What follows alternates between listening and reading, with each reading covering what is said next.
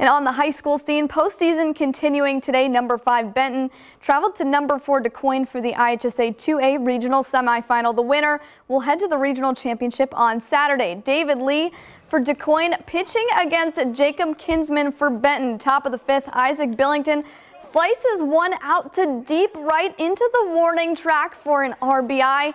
He slides into second for the double, cutting it to a 2-1 deficit.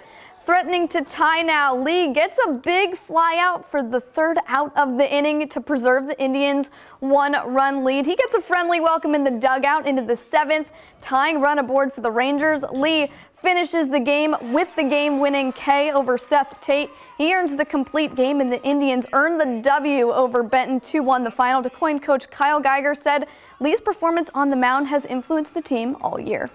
David threw a heck of a game on the mound. You know, he's been dominant on the mound all year.